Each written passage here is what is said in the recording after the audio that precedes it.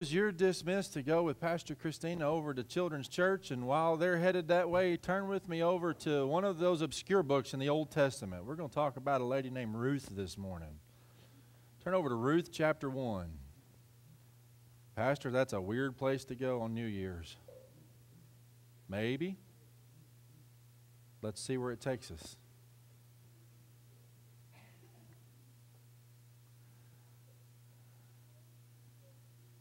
You ever heard the statement, or you've probably used this statement yourself, God moves in mysterious ways?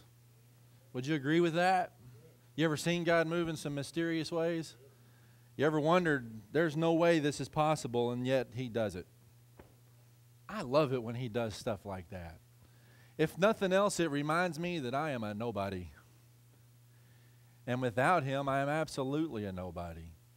But He does do things in mysterious ways. It's kind of like this lady that, her name's Margaret. Every Christmas she sent gifts, some special gifts from the Americas to their missionaries that they supported through their church over in Algeria. And if you know where Algeria is, it's on the edge of the desert. It's on the edge of the Sahara Desert. It's a pretty wasted land. And one year after the box had been put in the mail and sent and it was already gone, Margaret realized, I put my reading glasses in that box. Didn't mean to, but her best pair of prescription reading glasses she put in the box, and they're halfway around the world already, on their way to Algeria. Well, it wasn't just a couple of weeks later, she got a thank you card from the missionaries and said, thank you so much for the special gifts. She said, the glasses especially were perfect. How in the world did you know my wife's prescription? She could see perfect now. God does work in mysterious ways. Even despite us sometimes, He moves in mysterious ways. He does it through events. You ever seen Him do something in an event in your life that you're just like, wow. He does it through people as well. You ever seen Him work through somebody that you would have least expected Him to do something through? Raise your hand because that was you. He's done stuff through all of us that we had nothing to do with. It's kind of the case here in Ruth. We're going to read the first 20 verses or so of the first chapter of Ruth, and we're going to meet these ladies, Ruth and Naomi, and we're going to meet some guys, and we're going to see a circumstance, and we're going to see God doing some mysterious things and working in some mysterious ways. But first, let's read it. Well, stand with me this morning as we read here in the first part of Ruth. In the days when the judges ruled in Israel, a severe famine came upon the land. So a man from Bethlehem in Judah left his home and went to live in the country of Moab, taking his wife and his 2 sons with him. The man's name was Elimelech. Aren't you glad we don't have some of the names they had then? And his wife's name was Naomi. Their 2 sons were Mahlon and Chilion. They were Ephrahites from Bethlehem in the land of Judah. And when they reached Moab, they settled there. Then Elimelech died, and Naomi was left her 2 sons. The 2 sons married Moabite women. One married a woman named Orpah, and the other named a woman named Ruth. But about 10 years later, both Mahlon and Chilion died also. This left Naomi alone, without her 2 sons and without her husband. Then Naomi heard in Moab that the land had blessed His people in Judah by giving them good crops again. So Naomi and her daughters-in-law got ready to leave Moab and return to her homeland. With her 2 daughters-in-law, and she set out from the place where she had been living, and they took the road that would lead them back to Judah. But on the way, Naomi said to her 2 daughters-in-law, go back to your mother's homes, and may the Lord reward you for your kindness to your husbands and to me. May the Lord bless you with the security of another marriage. Then she kissed them goodbye, and they all broke down and they wept. No, they said, we want to go with you to your people. But Naomi replied, why should you go on with me? Can I still give birth to other sons who could grow up to be your husbands? No, my daughters. Return to your parents' homes, for I am too old to marry again. And even if it were possible and I were to get married tonight and bear sons, then what? Would you wait for them to grow up and refuse to marry someone else? No, of course not, my daughters. Things are far more bitter for me than for you, because the Lord Himself has raised His fist against me. And again they wept together, and Orpah kissed her mother-in-law goodbye. But Ruth clung tightly to Naomi. Look, Naomi said to her, your sister-in-law has gone back to her people and to her gods. You should do the same. But Ruth replied, don't ask me to leave you and turn back. Wherever you go, I will go. Wherever you live, I will live. Your people will be my people, and your God will be my God.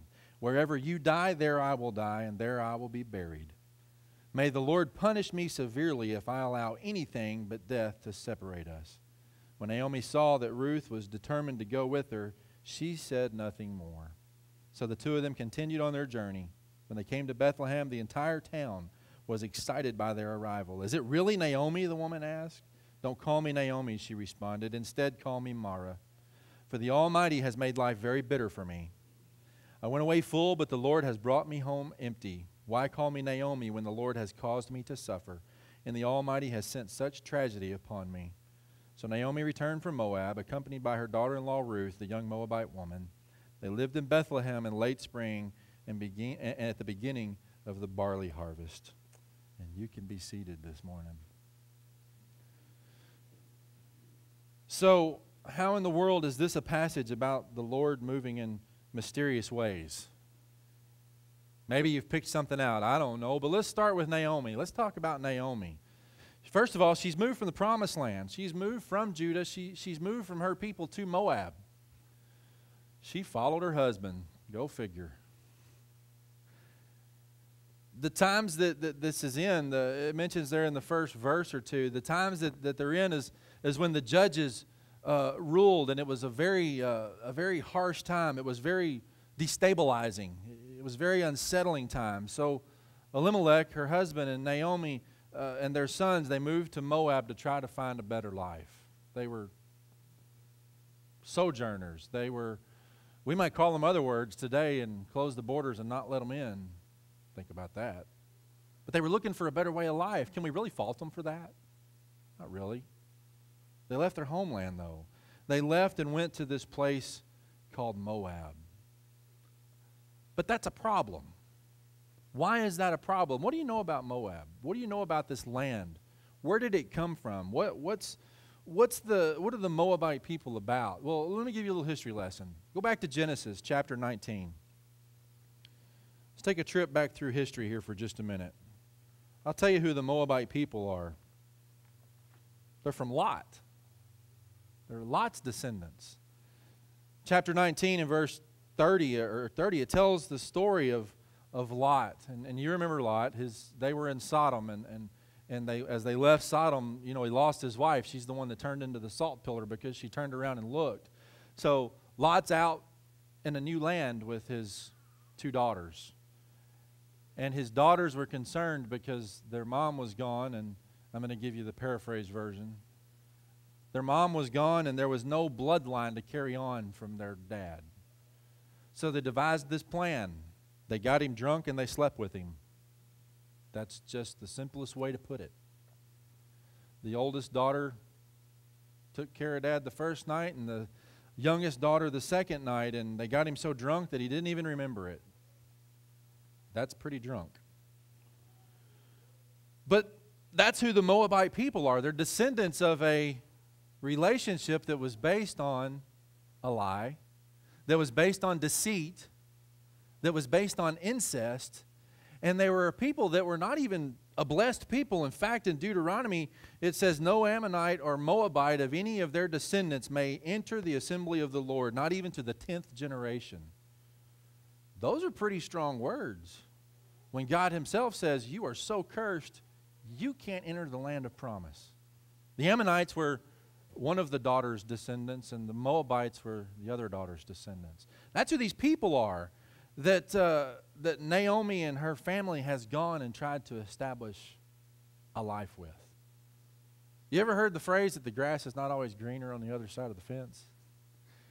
We just might be dealing with that case here. So as soon as they get there, Naomi becomes immersed with this ungodly culture. She both her and they become, their sons become engrossed in this culture and take two women, Moabite women, as their wives, and that breaks a bloodline right there. That becomes a problem in and of itself. They leave what they thought was bad to get to something good, and the circumstances begin to make it bad again. And then very soon after, Naomi's husband dies. Elimelech dies. And so now here she is stranded in this strange land. Here she is stranded with really no hope. She has her 2 sons. There's still hope in her 2 sons, but they've already married these Moabite women. In her mind, she probably has to be thinking, we've already messed this up. Have you ever taken a shortcut? How well do those work out for you? Guys, be honest with me. And yeah, I said guys. Be honest with me. How many of you, when you open up something new, you take the directions and you go, and you just start putting stuff together? Hey, raise your hands because I know it's true. Jim's got both hands up back there. Last night we were leaving the football game, and the GPS in my brother's truck, we had to go 5.7 miles to get from the stadium to my car. The GPS said you'll arrive in 2 hours and 10 minutes. It wasn't far from the truth because the traffic was so bad. So what did we do? We decided, hey, this can't possibly be right. If we go this way, we'll hit the interstate, and it'll take us out, and we'll get to this road quicker, and we'll get to that road quicker, and this won't take 2 hours and 10 minutes. About 3.5 hours later, I got to my car. Shortcuts hardly ever work. They usually take longer. They usually cause us more problems, especially when our shortcut is our way and not God's way. Especially when our shortcut takes us out of God's will and puts us in our will. Yeah, I can amen that one. They don't often make life easier. They make it more difficult. Spiritually, they don't make life any easier either. They make it more difficult. This crucial decision that Elimelech made to lead his family out of the God-given land leads his family to destruction over the course of time. It doesn't happen overnight. It doesn't happen instantly. It happens rather slowly. Matter of fact, you probably know people. I know lots of people that young people that graduate from high school, they grew up in church. You know, mom and dad had them by the ears and dragging them in every time the doors were open. You may have been one of them. That was my problem as a kid. Mom dragged me in the doors whenever they were open. But what happens when you get that little bit of freedom? What happens when you go off to college? You get a little bit defiant. I don't have to go to church today. It's not the cool thing to do anymore. Matter of fact, all the parties happen on Saturday night, so I'm going to sleep in Sunday morning so I can have a social life. And before you know it, you found yourself in that Moabite land, and you didn't mean to, but you drifted from what you knew to be the truth. You drifted from what you knew to be God's will, and before long you find that your shortcuts got you in trouble. Or how about this? Maybe a family that's doing well. Financially, there's no problems, but they want to get a little bit ahead. They want to provide a little bit more for the kids. So what happens? Mom goes and gets a job. And before you know it, there's the pressure of having to do well at the job, and they need you to work on Sunday. They need you to work this weekend. Well, you can't tell the boss no, so guess what happens when you agree to work this weekend? It's not very long before you're working every weekend. And then guess what happens? I don't remember the last time I was at church. I didn't do it on purpose, but I wanted to take a shortcut to try to get to something better, and now I find myself spiritually drained because I'm dealing with the consequences of that. That's where we find Naomi here. It sounded like a great idea in the beginning to leave the land that was having trouble and go to this land that looked so promising. You ever been to Vegas? Man, when you fly into Vegas, on the way in, the lights of the Strip light up everything. The pyramid has all these flashing lights. It even shines a big beacon straight up into the sky. It says, hey, here we are. Bring all your money here. That's why it's called Lost Wages, Nevada, right? It looks good, but man, you don't have to get very far into it before you realize I'm losing my rear end. This is not good. Things don't always turn out to be as good as they first appear, especially when we're trying to take a shortcut of doing it our way and not God's way. Maybe we should look at ourselves this morning. Naomi finds herself in a pretty barren spiritual place. She's finding herself, her spiritual temperature is pretty low. How's your spiritual temperature this morning? How's the temperature in your house? How's the temperature in your family? How's the spiritual temperature with your wife and your kids or your husband? Have we found ourselves getting into some shortcuts that we thought looked good, that have led us away from what the truth is? You know, there's nothing like a new year to try something new to restore what we know is supposed to be. You know, we really don't have to reinvent this. What keeps us warm spiritually has always been and will always be and is today, and it's staying right in the middle of God's will. It's doing what He has for you, doing it in His way. Does that mean life's always going to be easy? No. Matter of fact, doing it His way sometimes is hard. Doing it His way sometimes hurts. But man, the end results and the rewards are out of this world. We come up with all kinds of excuses that tend to lead to our spiritual temperature getting lower. All kinds of excuses that tend to lead to us finding ourselves in this wasted place. We use work and finances as an excuse. We use family as an excuse. We use all kinds of things. We allow busyness to become the thing that determines how we participate. Busyness is the factor that leads our lives. Our need to be socially accepted leads our decision-making processes. And there's stuff that happens that leads us into this land of Moab. We don't mean to. It's kind of like an addiction. Roosevelt and I were talking about this morning. There's no alcoholic that ever meant to become an alcoholic. There's no drug addict that ever meant to become a drug addict. There is no spiritually depressed person that was once up on the mountaintop that meant to get into the valley. It just happens that way sometimes. Because we start to make bad decisions. We start to take shortcuts. We start to do it our way and not God's way. But God can do some amazing things, even in the middle of that. That's where Naomi's at. That's Naomi's condition. She's lost her husband. She's lost her 2 sons. And now she has a daughter-in-law that all she wants to do is argue with her and cling to her. And probably driving her nuts. I've told you twice to leave me. I am a miserable person. God has done something to me. It's always God's fault, right? You ever been there? We've all blamed Him. We've all said, what are you doing to me? That's where Naomi's at. You know, that's okay to feel that way. It's a natural reaction. It's a natural thing to put that blame on God sometimes. But how does this turn out? Where is the good in this? Where is where is God doing something miraculous and something amazing in all this? You have to look at Ruth's response. You have to look at how Ruth handles this situation. Now put yourself in her shoes. She's a Moabite. She grew up in this land. She knows the religious practices of the Moabite people. She knows how they do their rituals and their events of whatever their practices look like. This is home to her. For her to cling to Naomi and go back to Judah is a major no-no. She will not be welcomed. She knows this. There is nothing in Judah that would be accommodating to her because of who the Moabite people are.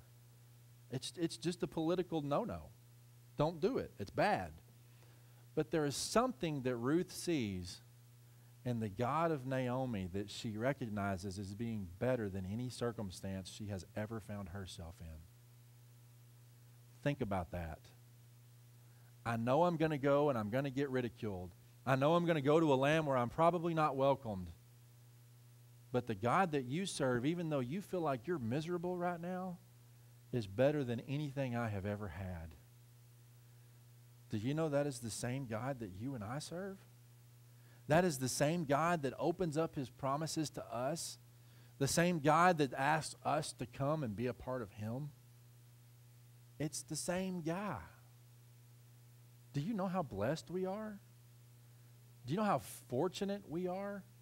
There are people all over the world that are looking for that God. There's people all over the world that are putting their hope in something that is a lie. We were talking about a religion this morning that's a bold-faced lie that has people's attention. I don't get it sometimes. How can you put your faith in something that is known to be dead?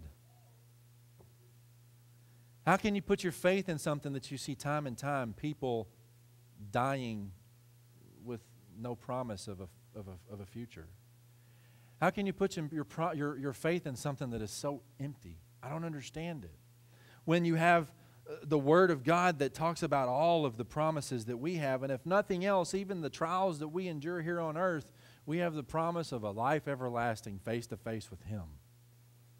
Nothing else can offer you that. And I think Ruth saw that. And she realized everything I have ever known is a lie.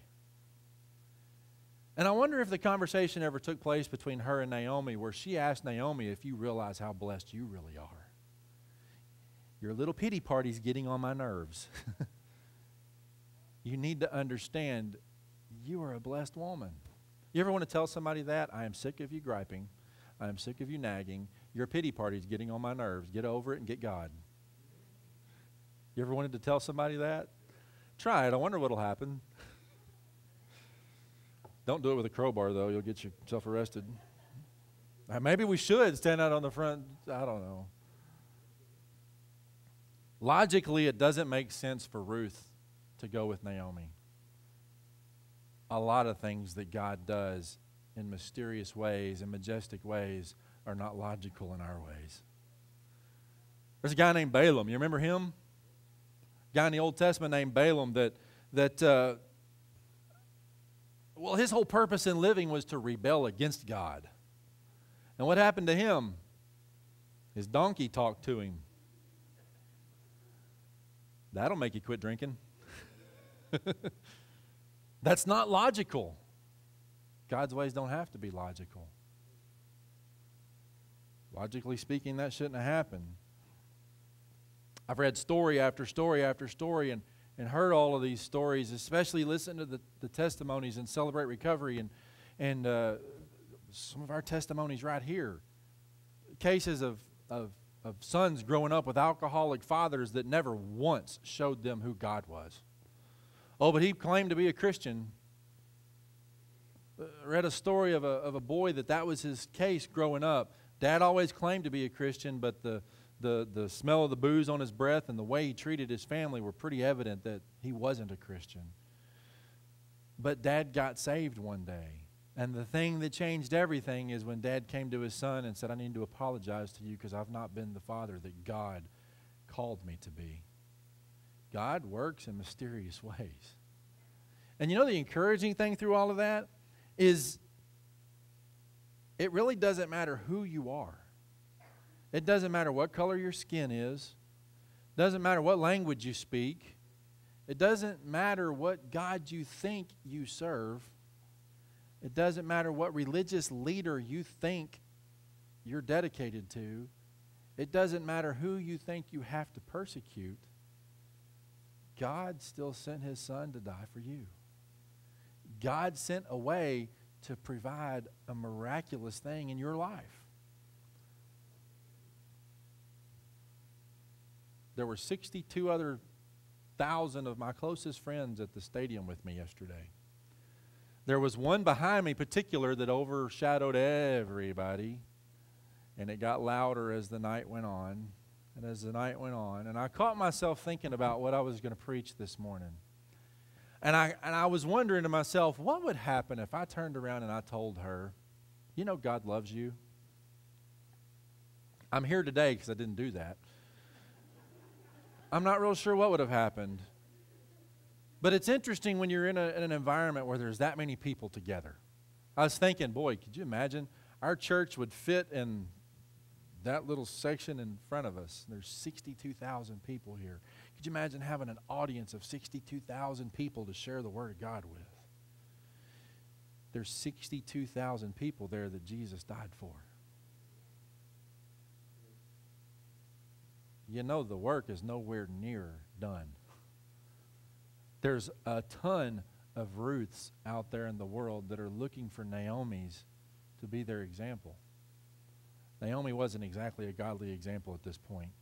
Matter of fact, Naomi was a very bitter woman. Naomi was a woman that wanted nothing to do with Ruth. Matter of fact, Naomi wanted nothing to do with God because he had brought all this bitterness on her. She lost her husband and her 2 sons and her home, and she's going back to this land that she didn't even know if she's going to be welcomed at.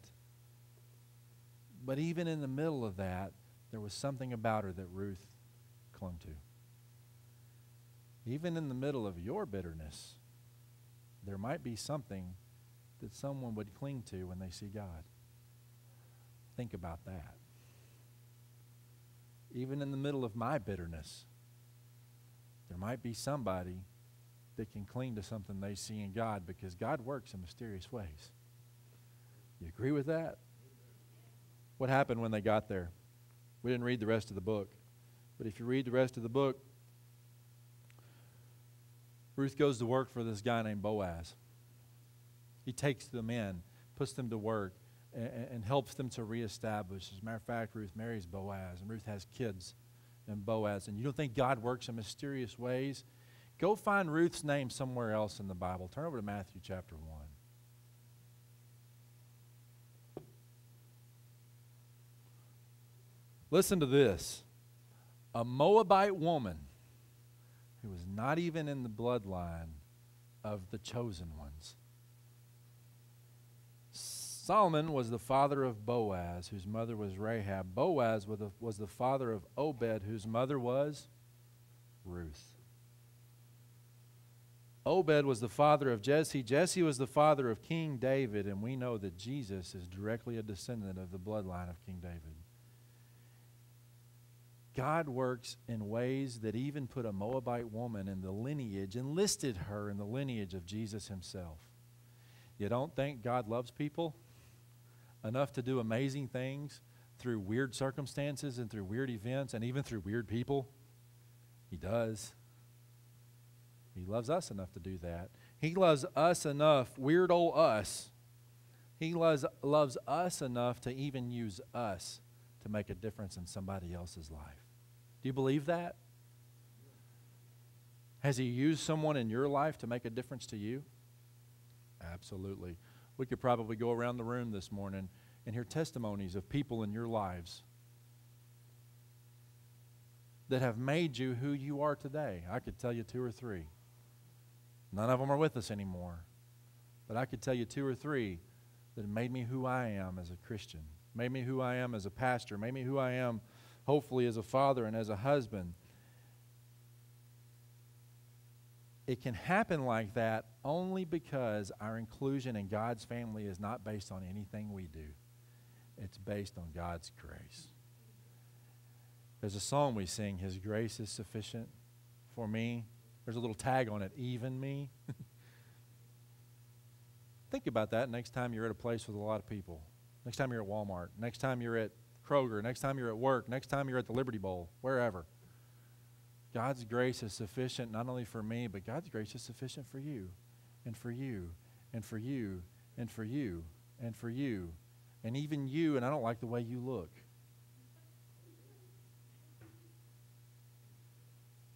Aren't you glad that we don't get to make the determination on whose grace God is sufficient for? We're to be a reflection of that. We're to be a reflection of His grace in the way that we love others. We're to be a reflection of His grace in the way that He loves us. You never know who's going to come to know Him because of your actions. You never know who's going to be led away from an opportunity to know Him because of your actions. Think about that. We've sort of thrown Celebrate Recovery around a lot in the last, 3 months or so. And if it's a word that you're getting tired of, I'm sorry. If it's a phrase that you're kind of going, can we move on? This is Sunday morning. This is not Tuesday night. Then I apologize. But I can't get over the words of what Pastor Lane at North Little Rock First said last month when we went to visit. We were sitting in a room of, there was probably 25 people in that room from all walks. You could smell the booze in the room. You could look on people's faces and know you're high. You could look on people's faces and know you're coming out of some kind of a bad thing in life. And Lane said right there in that room, this is what the church is supposed to look like. Think about that. The church should be full of a bunch of Naomis. That something in life has happened and has caused them to maybe even hate God. Where else are they going to get the restoration if they can't get it in a place that shares that restoration? Where else are they going to get it if they can't be with a group of people that share that grace of God by the way we treat others?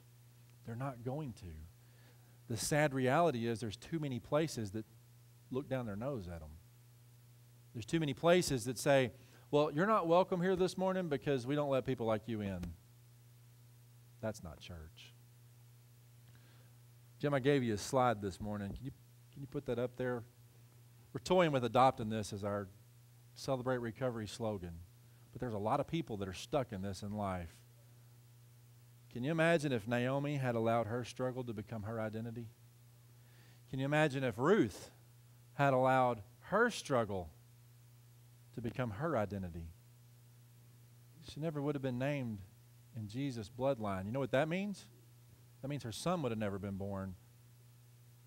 That means the line of Jesus would have stopped. Think about that. What's your struggle this morning? Are you allowing your struggle to become your identity?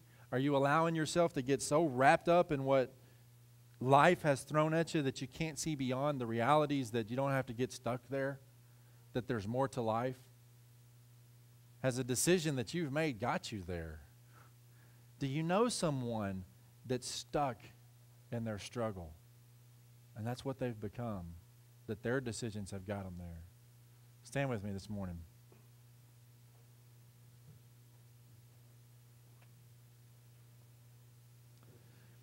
I just wonder, has God got some mysterious event in the works for your life this week? Has God got some mysterious event in the works for the life of someone that you're going to come in contact this with this week? I hope the answer is yes. As I looked around at those 62,000 last night, I would almost guarantee you that about 55,000 of them would raise their hand and say they're Christian. But I wonder how many truly are Christian. There's a lot of folks lying about that. There's a lot of folks that are comfortable in saying, yep, but the reality is nope.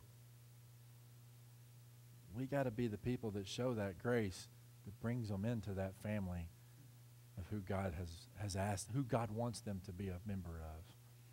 What mysterious event does God have in plan for their life this week? Why don't you close your eyes? Bow your head and close your eyes this morning.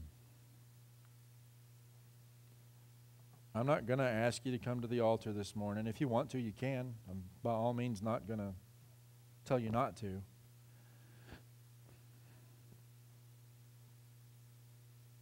But I want to give us just a few minutes to look inside. Take a look at ourselves. Maybe you realize this morning that you're a Naomi. Maybe you realize this morning that I've strayed away from what God had for me. I strayed away from His plan, and I've tried to do this thing all on my own, and it's becoming a shambles.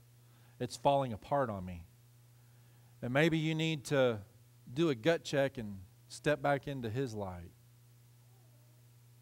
Or maybe you're a Ruth this morning and you're just clinging to whatever you can get a hold of because it looks better. Maybe you know the truth this morning, but you just can't quite let go of where you're at and grasp the truth. Everybody's got their heads bowed and their eyes closed. If you're one of those two people, would you raise your hand this morning? And for no other reason, I just want to specifically pray for you this week. I'm not going to call you out this morning. But would you allow me to do that? Let me pray for you this week, that God would begin to open your heart, begin to open your mind, and begin to create those events, begin to put people in your life that are going to cause those mysterious events, those illogical events in our mind, but the events that will bring you back to Him. Is that anybody this morning? I've seen a couple of hands. Is there another?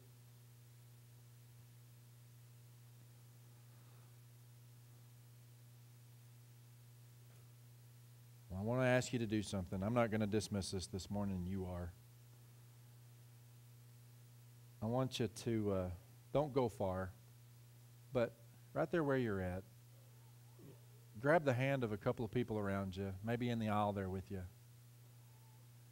You may not even know who they are. That's okay. But turn around and join somebody or reach up to the pew in front of you and just gather together right there where you're at. And I want you to just pray for each other, that in this new year, God would do some mysterious something in your life to bring you closer to Him, to bring you closer to the center of what His will is for you. Can we do that this morning as we dismiss? And I'm just going to let you do that. I'm going to go to the back of the room. And then I'll dismiss us here in a second. But be open with each other and just lift each other this morning.